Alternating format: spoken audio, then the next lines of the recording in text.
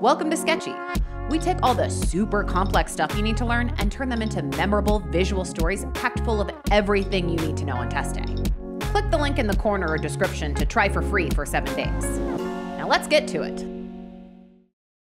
Welcome back. It's the last film in the trilogy, when things really get exciting. Let's now take some time to talk about the commonly ordered tests used to help aid in the diagnosis of heart failure. One of the most commonly ordered labs is the brain natriuretic peptide, aka BNP.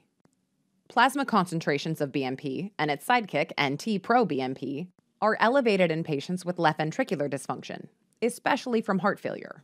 At Sketchy, BNP is represented by a recurring symbol, the BNP blimpfish. Notice how their fins kind of look like the number 400? That's because most patients with heart failure have BNP levels greater than 400 picograms per milliliter.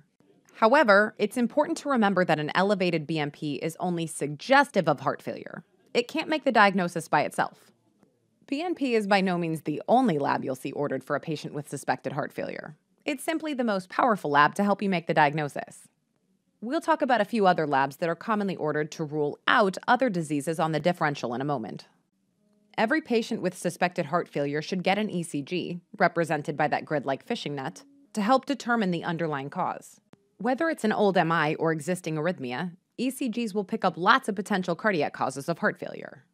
Some types of cardiac ischemia won't be readily apparent, however, which is why every patient with suspected heart failure should undergo stress testing, represented by this old-school treadmill, to evaluate for underlying coronary artery disease. Wow, that thing's still working under the sea? Man, they just made stuff better back in the day.